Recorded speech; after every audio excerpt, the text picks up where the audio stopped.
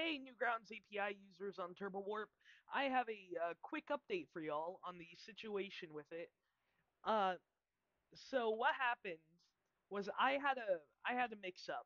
I mixed up the bit of code where it would log you in and get the user data for you, and the actual login success block. But it's been fixed, and I'm just waiting for it to get pulled. So until it gets pulled, here's what you got to do.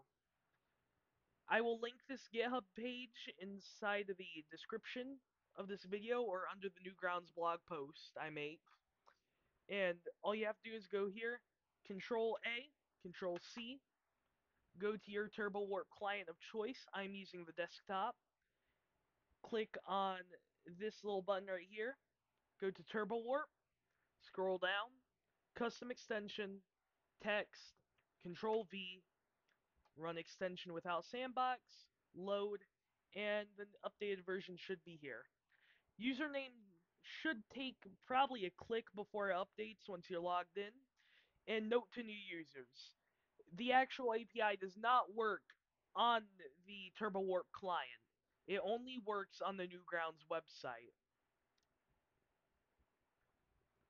Thanks for watching and thanks for being patient. I appreciate your time.